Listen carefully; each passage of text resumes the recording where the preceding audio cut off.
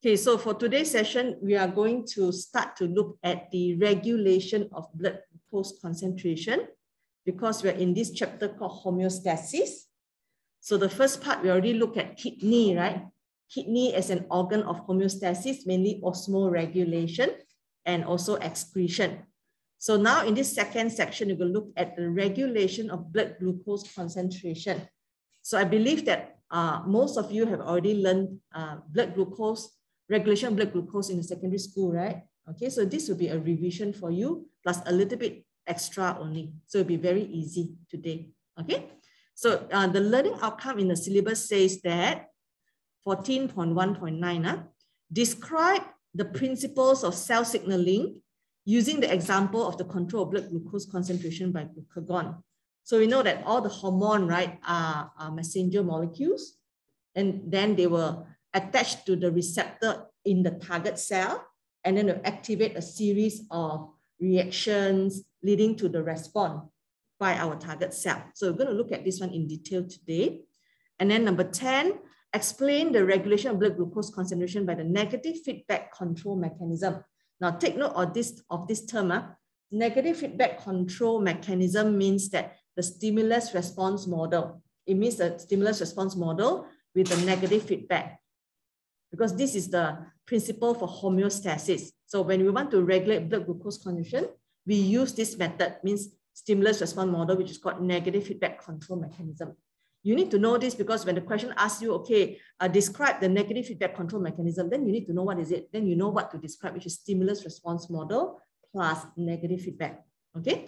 Then effects of insulin on muscle cells and liver cells.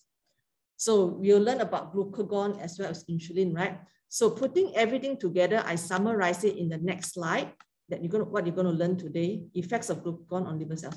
So in the next slide, what you're going to learn today is, of course, regulation of blood glucose concentration using insulin and glucagon in our body.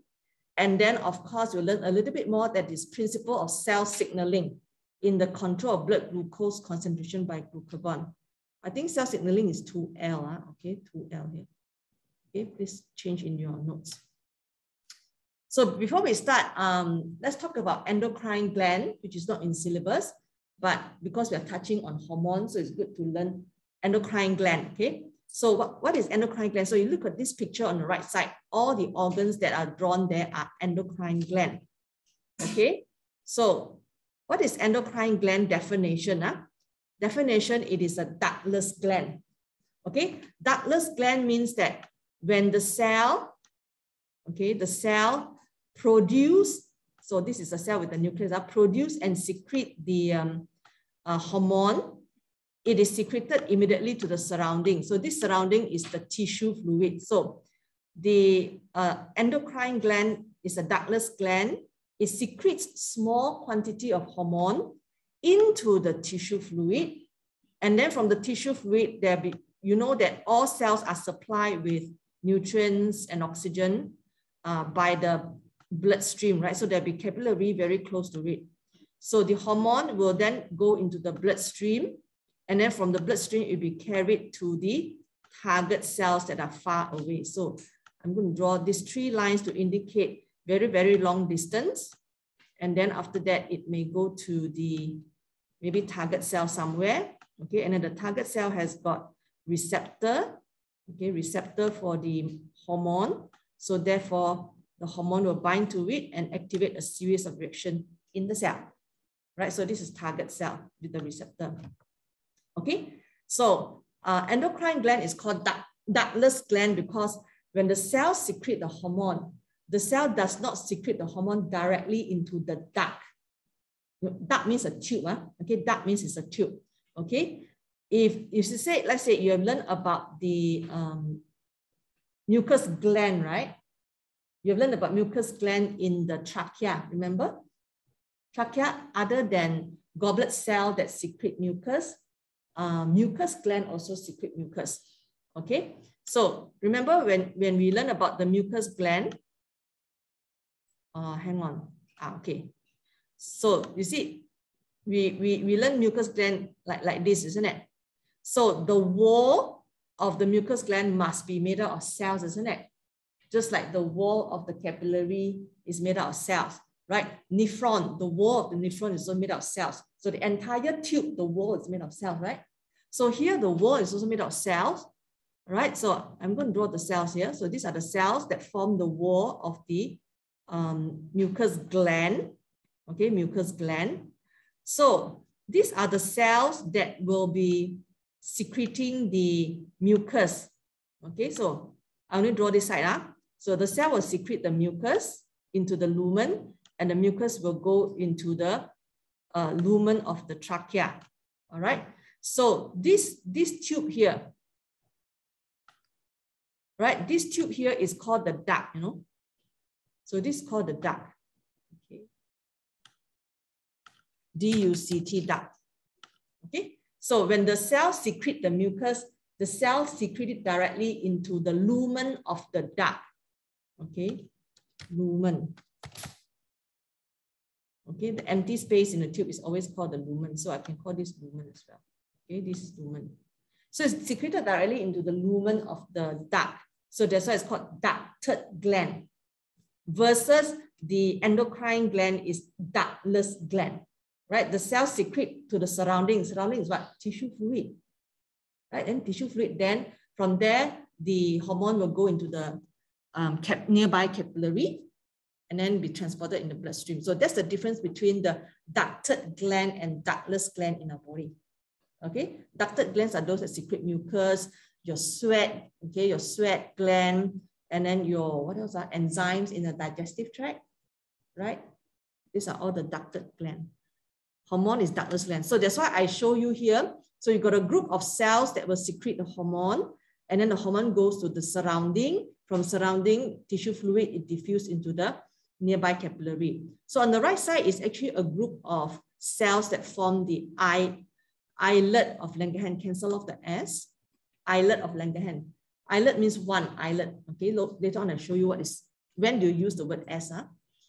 So this one islet of Langerhans, okay, you can see that the blood vessels, right, they are injected with dye so that you can see that the endocrine gland has got a lot of capillary in order to transport away the hormone that's secreted by the cell.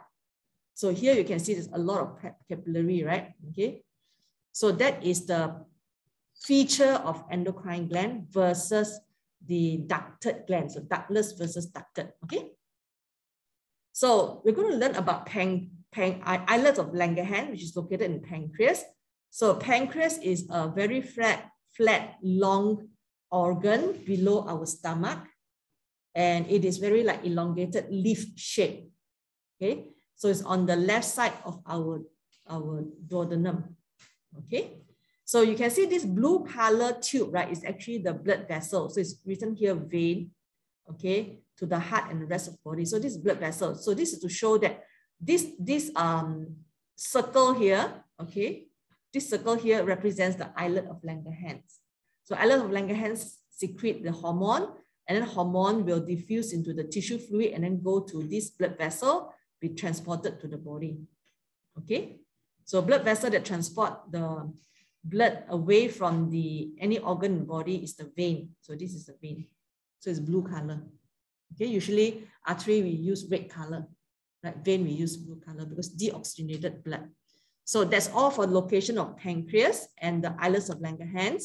So this is micrograph of the pancreas, all right? Just to show you the location of the islet of Langerhans, it's located here. Can you see this more lighter color stain structure? Okay, the background is dark purple, right? This one is light purple. See, this one is light purple, this one light purple. Okay, so all this light purple structure in the pancreas is called the islet of Langerhans. So that's why they call it islet of Langerhans, because the word islet stands for island. Islet actually stands for island. So it's like the island in the sea of the pancreas cell. Right? It's like island, and this island got different sizes. Can you see? You get different sizes and different shape. So this is a structure of islet of Langerhans. So when do you use the word islets? just now I told you, right, islet. You use the word islets when you are, when I ask you to label, let's say for example, okay, label this structure, 1 and 2. Then you have to use islets. Okay, if I point to 1 only, then you use without the S. Okay.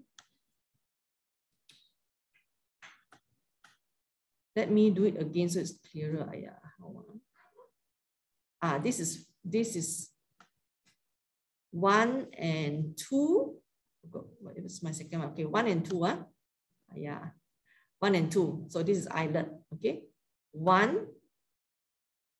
So 1 and 2 is islets. 1 is islet. So islet of Langerhans.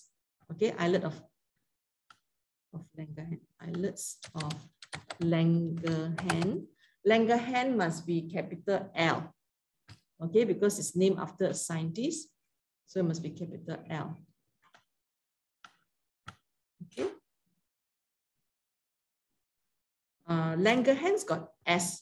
Islet of Langerhans. Hang on. So islet of Langerhans end with an S. There's an S there for Langerhans. Okay. So pay attention to the spelling when you study biology. It's very important. Okay, very, very important. Especially when you're asked to name your spelling wrong, no marks. Okay. So this is a higher magnification of the islets of Langerhans, right? You can see very clearly this one is lighter color and this one as well. And you can see the nucleus of the cell. And this is the typical structure of the duct. All the duct in the body got similar structure. That means the cell surface membrane separating the cells in the duct are very, very clear. Okay. And then it's usually the cells are very big cuboidal shape. Okay. So again, this is our islets of Langerhans. You can see very clearly islet of Langerhans. And then this is the blood vessels, because you can see the cells at the side are flattened and elongated nucleus. Can you see? Because all squamous cell. Squamous cell forms the wall of the capillary. So you can see that this flattened elongated nucleus of squamous cell. Then the red color one are the red blood cells. Red blood cells in the capillary. Okay. This one is just now the diagram I show you where they inject the dye to show you location of the capillary. Okay, to show you the endocrine gland has a lot of capillary around it to transport away the hormone secreted by the cell into tissue fluid. Okay, so this is a drawing to show you the alpha and beta cell that secretes the hormone. Okay, that secretes the hormone. So because they secrete the hormone, alpha cell, where's my alpha cell? They got name alpha cell or not? No, they only said secretory cells, right? Alpha and beta cells. So you see, this one is numerous vesicles containing glucagon. That means this cell secrete glucagon. So what is the name of this cell? Alpha or beta? Alpha, beta? Cepat? Sufyan? Very good. Alpha, correct? Okay, alpha, I put A because I cannot put a symbol. Okay, I just put A. So this is alpha cell. Is it called alpha cell? Yes, correct, alpha cell. And then on the left side, you see, it says here, numerous vesicle containing insulin. So that means this cell secrete insulin. So this is what cell? Let me call Lim Yi Hao. Yes, what cell is this cell? Beta cell, right? Okay, so this is beta cell. So you can add in yourself. You use a symbol for beta. I cannot use, when I type, I cannot use a symbol. So I put B, okay? So beta cell. And you know that the insulin and glucagon, right? This hormone is protein. It's actually protein. So when a cell secretes protein, then you need to think of what are the organelles inside the cell. They have to produce a protein for secretion, right? So therefore, the cell will have got a lot of rough ER. Okay, you can see a lot of rough ER because the ribosome needs to produce the protein. And then there'll be a lot of Golgi apparatus, okay, a center of collection, modification, transportation, and distribution. And then a lot of secretory vesicles. So this is a property of cell that secrete the protein hormone. Okay. So you can roughly know the function of the cell by knowing what are the organelles inside the cell, isn't it? So when the cell got a lot of mitochondria, means the cell needs to produce a lot of ATP, right, to carry out certain processes that need ATP. So the organelle in the cell will tell you what kind of function they have to carry out. Okay. So now we will move into learning about the regulation of blood glucose concentration. So it's a recap for you. So I have drawn this whole thing, okay, to summarize the regulation of blood glucose concentration. Okay. So first, we'll look at the chart first. So this chart shows you the stimulus on the left side. So left side is a stimulus. Then this and the center blue color, shaded blue color region is receptor, as well as control center. So in this case here, the receptor and control center are the same. They are the same in this case here only, okay?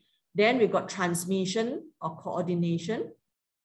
Coordinate means you have to coordinate between one place of the body to the other, so it's called coordinate. By what? Transmission means you send the signal, right? Okay? Transmission means you send the signal. Then you got the effector. Then effector carry out the response. The response leads to negative feedback. Okay, so you're going to look at the whole story now.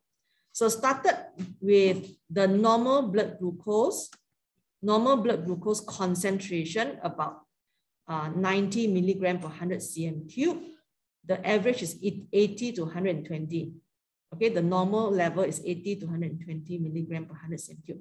So stimulus is when there is a change from the set point. So when there's an increase in blood glucose concentration away from the set point through dietary intake, that means this person eats something, right, with carbohydrate breakdown become glucose, okay? So it leads to increase in blood glucose concentration when the glucose is absorbed from the digestive tract into our bloodstream. So this leads to hyperglycemia, right? Hyper means over means too much, okay? Hyper is a lot. Gly means glucose. Emia means your blood.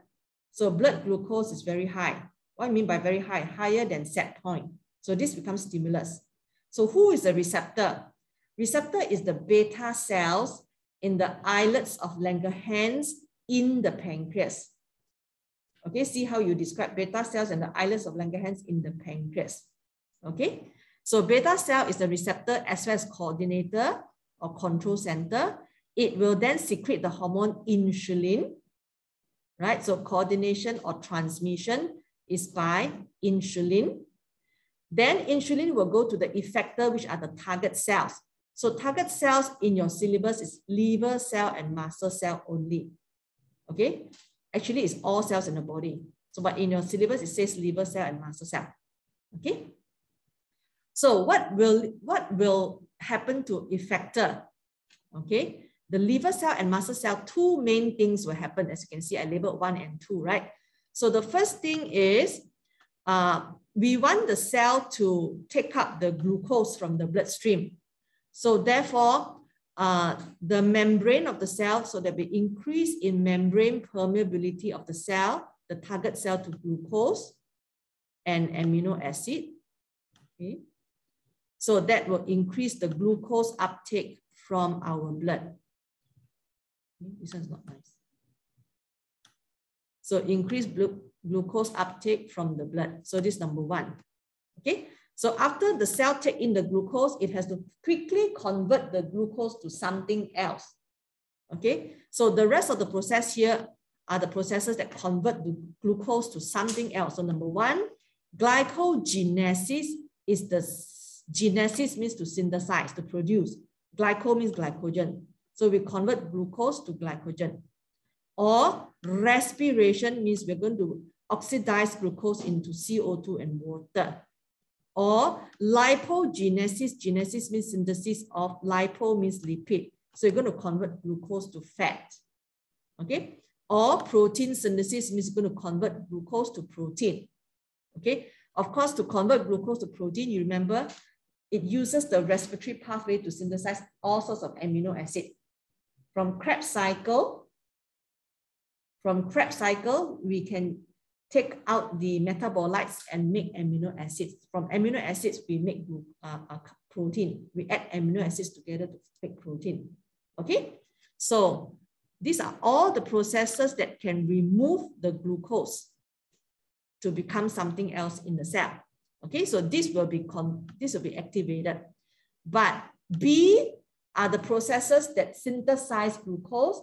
It will be inhibited because we have too much glucose already. So stop glucose synthesis. So what are the two processes that synthesize glucose? Is glycogenolysis. So glycogen lysis means the breakdown of glycogen or hydrolysis. So glycogen hydrolyzed to glucose is inhibited. So this dashed line across this arrow means we inhibit this process. Okay. Then gluconeogenesis. Gluco means glucose. Neo means new. Genesis means synthesis. So we are synthesizing glucose from new materials, which are non-carbohydrate. Okay, we are synthesizing glucose from a new substrate that is not carbohydrate. So for example, we are using amino acid to convert to glucose. We are using glycerol to convert to glucose. We are using lactic acid to convert to glucose. So all these are called gluconeogenesis because we are starting from a non-carbohydrate substrate to make the carbohydrate glucose. Okay, so therefore, these two glucose producing processes will be inhibited. Okay, so these are the reactions that will occur in our target cells, and because of this reaction, it will lead to a decrease in blood glucose concentration. So this is a negative feedback here. You see negative feedback with this arrow means the response opposes the effect of the stimulus. Response will correct the effect of the stimulus, okay, to bring the blood glucose back to the norm, right? So this is when blood glucose concentration increases. So let's see what happens when the blood glucose concentration drops. Okay. Right, so normal blood glucose concentration, there's a drop in blood glucose concentration because it's used by the body. So this drop away from the norm or the set point is called the stimulus. Okay, so this is called hypoglycemia. Hypo means lower, lower than normal, hypo. Okay, glucose in the blood lower than the normal. So this is the stimulus. So what is the receptor and coordinator? The alpha cells. Okay, so what about the alpha cells? Secrete glucagon for transmission. What is the target cell? Liver cell. Okay, because liver stores glycogen, right? So we want a lot of glucose, we want to break down the glycogen. So in the liver cell, it will activate a series of reactions, which we'll look into that in more detail later on. So I'll skip all these sentences first, okay, because we'll look at this one in detail later on. So in liver cell, we want glucose to be produced because your lack of glucose is low. So therefore, the two processes that can produce glucose in the body will be activated.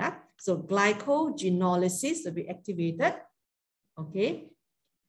And gluconeogenesis will also be activated.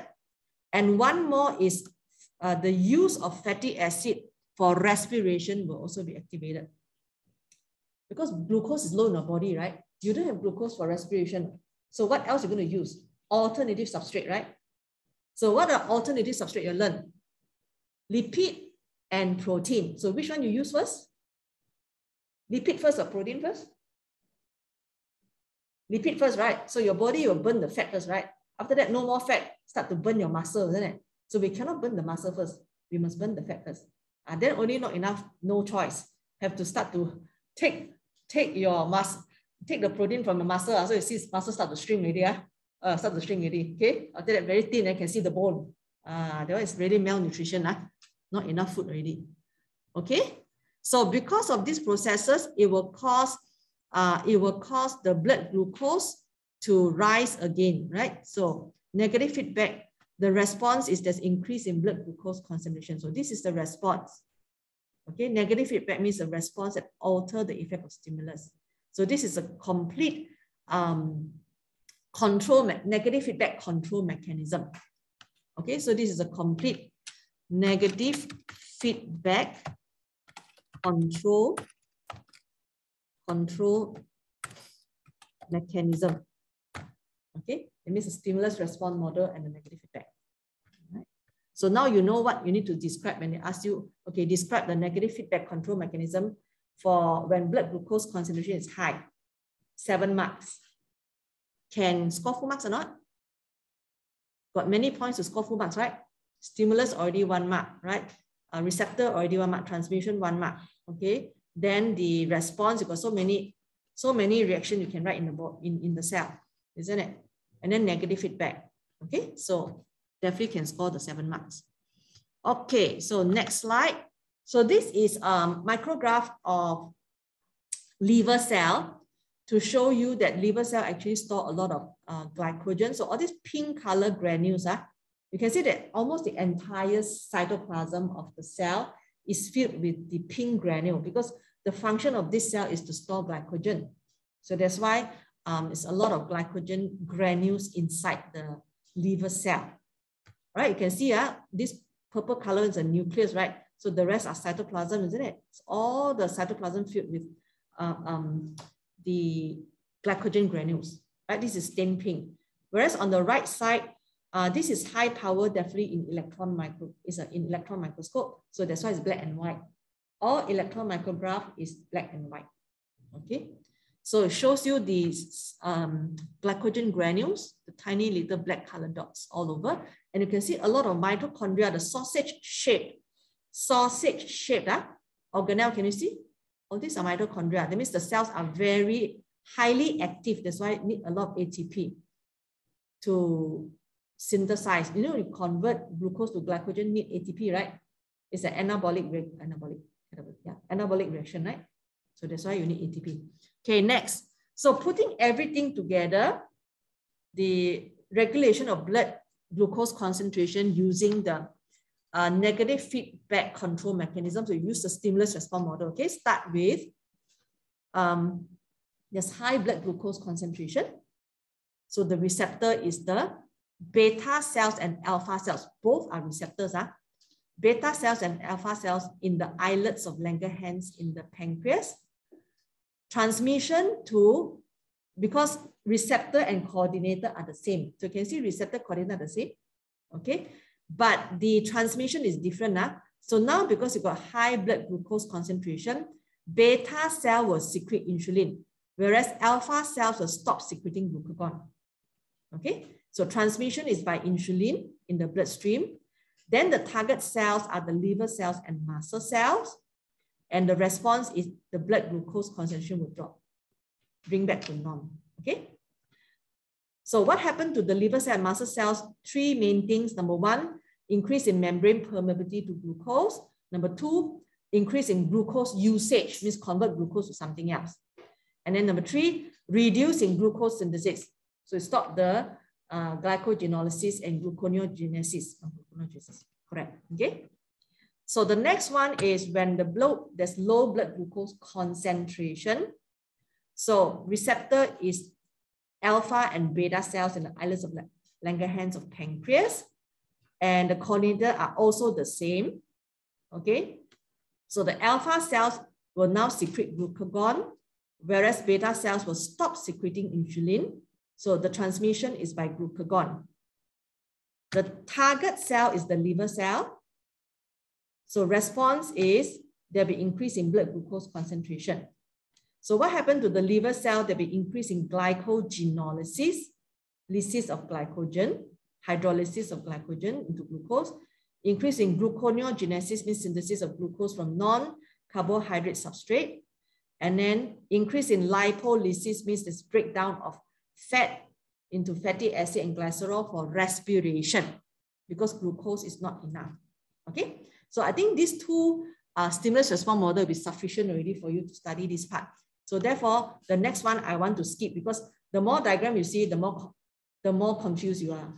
Correct or not? Two main diagram, clean and clear cut enough, right? So that one, you all can cancel the whole thing lah. Okay, I see you, so I peng san already. Then after that, you say, teacher, so many diagrams, which one to learn? I said, oh, yeah, I also peng san.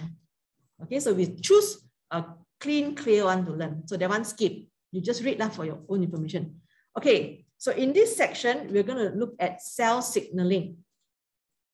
Okay, so going to look at cell signaling. In the control of blood glucose concentration, we will only look at one example of this. Whereas in the past year, in the previous syllabus, right, the student need to learn 3 different hormones. Cell signaling for 3 different hormones, but for you in this new syllabus, only 1 hormone. Isn't that nice? A lot of things removed already, yeah? Okay. So let's recap cell signaling from AS. So cell signaling is, do I write 2L here? Yes, cell signaling is 2L, okay? So it's getting a message or a signal from one place to another, okay, in our body. So what do you mean by one place to another? So it can be, for example, from the receptor to the control center, or from the control center to the effector. So this is called from one place to another. So we send a signal, okay? So this cell signaling involves part of the transmission or the coordination in the stimulus response model. So it happens here, okay, during the transmission or coordination in the stimulus response model, right? So this is to coordinate cell activities in response to a stimulus in order to maintain our body at a set point. Our body means our internal environment, more specifically, okay, more accurately, our internal environment at a set point. So the cell signaling process that you're going to learn is involving glucagon. So I'll summarize it into 6 steps, and then I will describe the 6 steps in detail. So we summarize the step first, and then we go into the whole thing in detail, okay? So in a cell signaling process involving glucagon, step number 1 is hormone receptor interaction. That means the hormone binds the receptor. Okay, hormone binds the receptor. So our hormone is the first messenger, right? First messenger, yeah, first messenger as well as primary messenger. So it will lead to conformational changes. Remember, conformation means the structure of the protein, isn't it? When you say the structure of protein, conformation is the term that we use to describe the structure of the protein, conformation, okay? So you know that globular protein, right? When something binds to globular protein, let's say, for example, let's say this globular protein, okay? So when something binds to the globular protein, it might change shape. It might change shape. Okay? It may change shape, okay, because it needs to hold. It needs to hold on to this molecule that sits into binding site. So this property is called allosteric property, right? Remember, allosteric property of enzyme. Allosteric property. So it is this allosteric property of enzyme and also globular protein that allows it to function, especially carrier protein. Remember, how come carrier protein can carry a molecule from one side of the membrane to the other side? Because it can change shape, right? It can change shape. It holds something and then it changes shape. So this is called the allosteric property of the protein, globular protein. So this one must be globular protein. Only globular protein, because a fibrous protein cannot change shape. It's fibrous, it's solid already. Globular protein can change shape, okay? So therefore, when the hormone binds to receptor, it will lead to conformational changes, means change in shape. So if you want to put more than due to allosteric property of globular protein. So can you see that in this sentence, there are 2 keywords, allosteric and globular. So when you learn biology, you have to pay attention to the detail of the word that's being used to describe. Okay, it's not only protein, it's globular, because it does not involve fibrous. So there's something detailed that you need to pay attention when you study biology, if you want to score A and A star. If you do it like this, I guarantee you score A and A star. Okay. Number 2, so after that, activation of G protein, which will go and stimulate adenylyl cyclase. Number 3, formation of cyclic AMP, in short, CAMP. So this is the second messenger or the secondary messenger.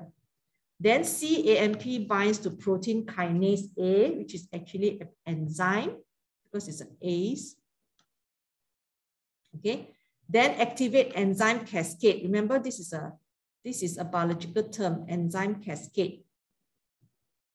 That means it's a series of reactions that will produce the enzyme. Okay, so a series of reactions that produce an enzyme. So this is called enzyme cascade. So this one may be producing enzyme A. So this may be producing enzyme B. This one may produce enzyme C. So it's like, you know, waterfall, you pour the water, will water keep on flowing down, right? This one, you kickstart a reaction, then it keep on producing the product. In this case, enzyme. So enzyme cascade. Enzyme flow down. Clear now? Enzyme flow down, right? But it's actually every time you flow down, it's a different enzyme. Because you activate the reaction to synthesize enzyme.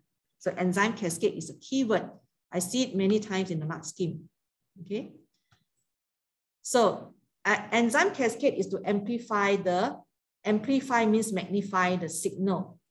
Then finally, the cellular response will occur.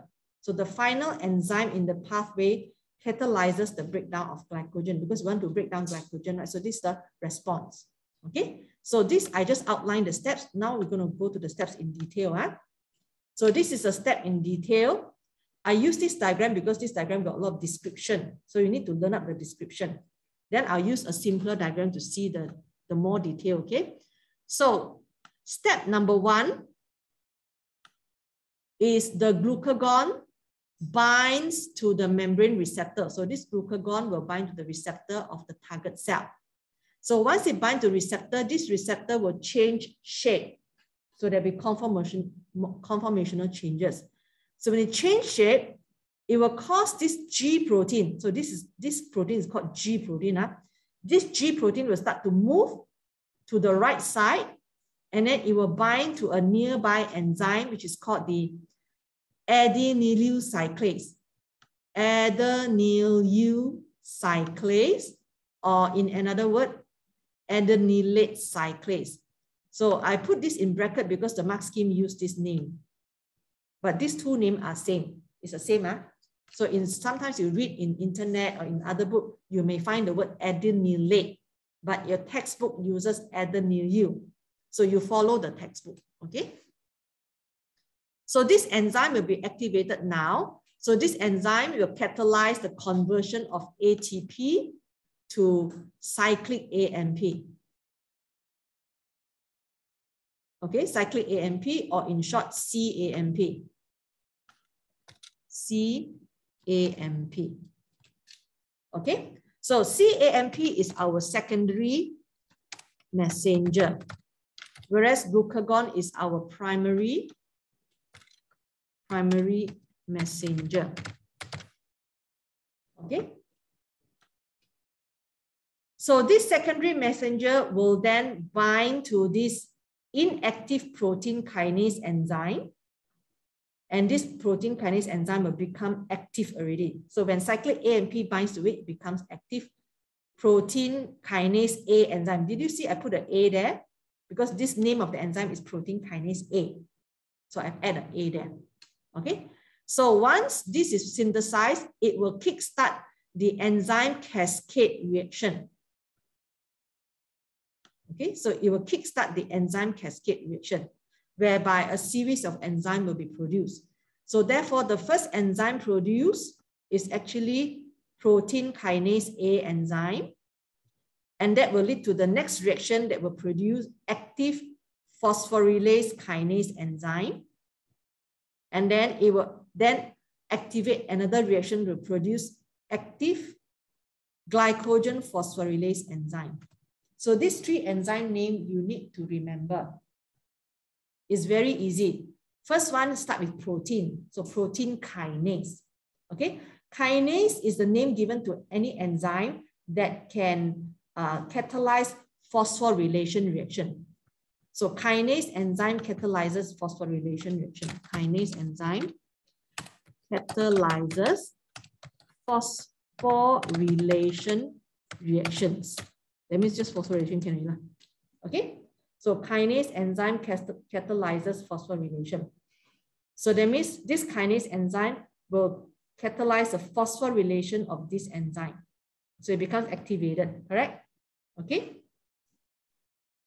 Now the next enzyme is you remove the protein.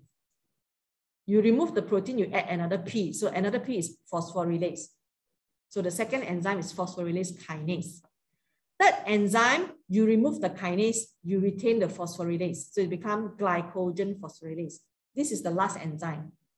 So the last enzyme will act on glycogen, so it's glycogen phosphorylase. Okay. So what will this enzyme do? Hang on.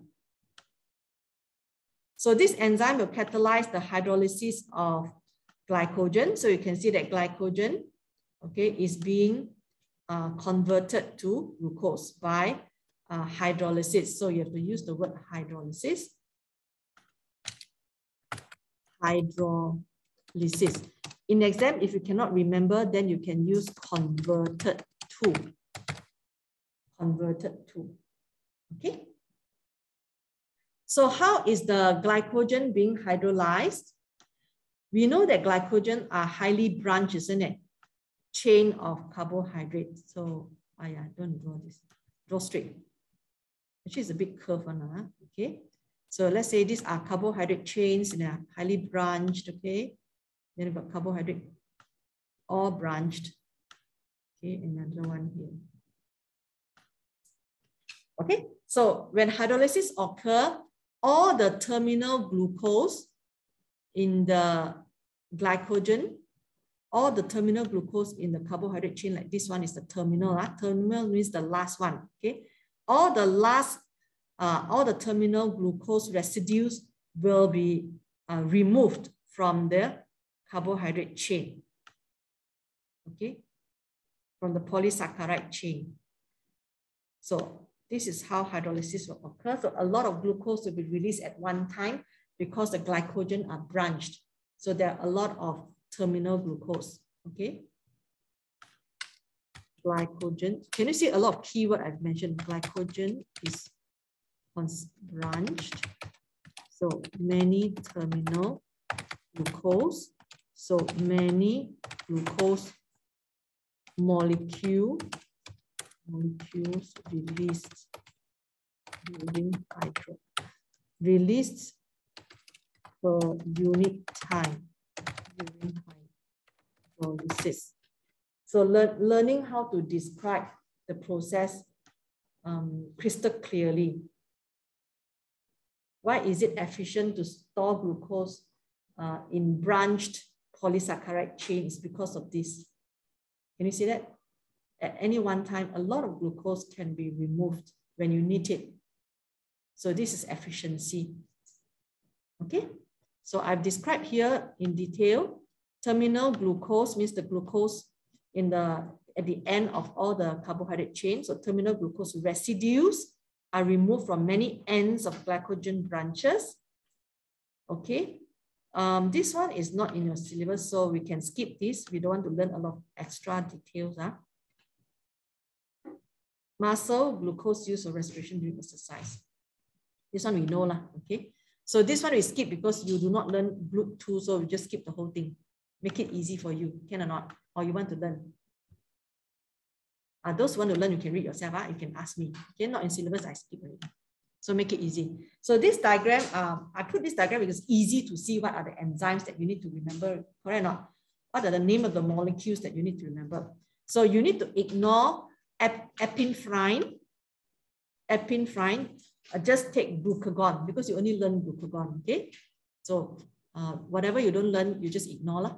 So glucagon bind to the receptor and then activate the G protein. G protein bind to adenylyl cyclase. And then causing CAMP to be produced from ATP. CAMP is a secondary messenger. it will bind to protein kinase A to activate it. So when it's activated, protein kinase A will activate a series of enzyme cascade reaction. So starting from protein kinase A, then the next enzyme that we activated is phosphorylase kinase. Then the third one is glycogen phosphorylase. So remember these three enzymes. So every step here you need to remember. Okay. So you learn in why is there enzyme cascade reaction is because the enzyme cascade reaction can amplify the signal, right? If one cyclic AMP here can activate 7 protein kinase to be produced. I counted already got 7, 2, 4, 6, 7. So one cyclic AMP can lead to 7 protein kinase.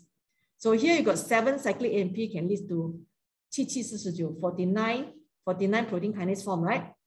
Then each protein kinase also can activate to produce 7 phosphorylase kinase. So you got 49 phosphorylase kinase here, right? You got 49. Each one can cause 7 active enzymes to be produced. So you got 49. How many active enzymes produced? 49 times 7, right? 7 times 49 is how much? 728, 29 something. 343. So initially you start with 7 here, right? Then you end up with 49 here, right? Then the next step you end with 343. So you can see that the signal is being magnified. Every time you cascade down, there are more and more molecules produced. So eventually you got a lot of the glycogen phosphorylase enzyme produced. So the more enzyme, the higher the rate of reaction, right? That's why you want to synthesize more enzyme. So that will lead to higher rate of reaction. So a lot of glucose can be released for us to use when we are low in glucose concentration. So can you see that our body is very amazing? All these little things happening, every day happening in your body, and you don't have to control it. It's given us. So it's given us, we are very blessed, isn't it? Okay, so we are very blessed. So always remember that. Okay, to live is a gift. Okay, to live is a gift, right?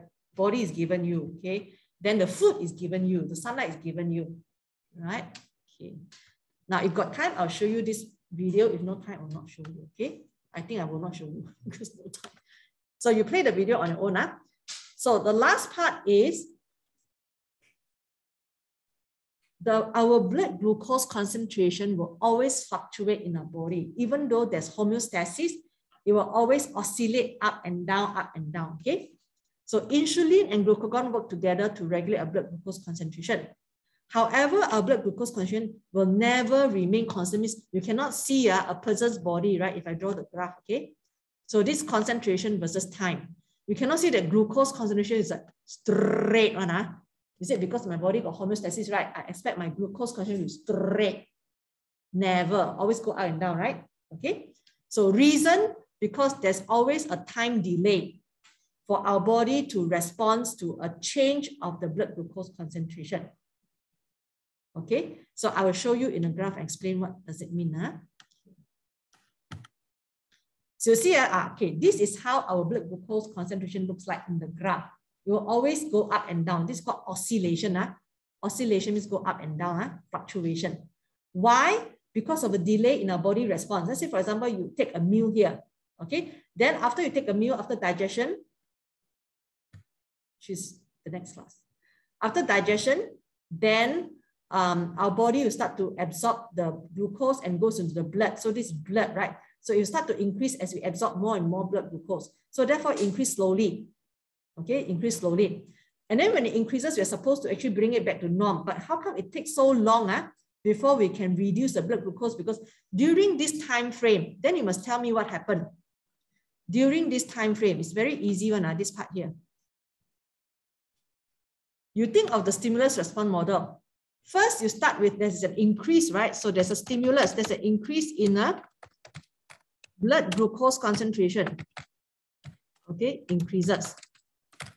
So then until the point where our body reduces the blood glucose concentration. Okay, what happened over here? So what happens over here? You need to actually explain. Until we are able to reduce the blood glucose. So all this process starting from here to here, right? Okay, from here to here, it needs time. Right, the stimulus response model needs time, right, before the response can be carried out. Reducing blood glucose is a response, you know. So this is the response. So there's a time in between the stimulus and response. That's why there's a delay in the response, right? So you must tell me what happens during this timing. That means you must tell me your stimulus response model. So after the stimulus needs to be detected by receptor. So what is the receptor? Then the receptor will need to send signal, so it's transmission. Right? After transmission, you got coordinator. So in this case, it's the same, right? For glucose, coordinator. All right. Then coordinator inside the have to send the message to our effector. And then inside the effector, you see the cell signaling process, so many steps, right? So all these processes need time before we can produce glycogen phosphorylase that will catalyze hydrolysis of glycogen to glucose. Then only glucose release, then only increase in, hang on, sorry, did I say something wrong? Yes, I said something wrong. Okay, insulin release, right? Okay, and then after that, our target cells will increase permeability to glucose, and then increase in uptake of glucose and conversion of glucose to something else. Then only blood glucose concentration drop, right? So that's why there's a time delay from the beginning where there's a stimulus until the end where there's response. There are a lot of processes that happen that requires time. So that's why there's a delay. So that's why we got no choice but to allow the blood glucose to continue to increase before we can actually have the response to start to reduce it back. Can you see that? And then when it restores to norm, right? It doesn't stop there. It continues to go down. Again, because there's a delay in response again. A delay in our, delay in the response. So it keeps on going up and down, up and down, up and down. Okay, because it's a time delay for our body to respond to the stimulus in order to produce the response. Okay, so are you able to get full marks if got this kind of question come on exam? Very easy, isn't it? Just remember stimulus response model. Right, what happened in between the stimulus and response? That's why there's a delay, a time delay. Okay, crystal clear? Right. Okay, so this one, please ignore the whole thing or else after you're confused. No need to see. Too much thing reading. Yeah, I give you that one enough. So this sample question, you can read and try it out yourself. Okay, and this is the answer. So you can pause my video to look at the answer. You need to talk about stimulus response model in regulating blood glucose concentration. So that's all for today. Okay, so today you have looked at the regulation of blood glucose concentration using insulin and glucagon, and the principle of cell signaling, the control of blood glucose concentration by glucagon. All right, so that's all for today. Thank you, everyone.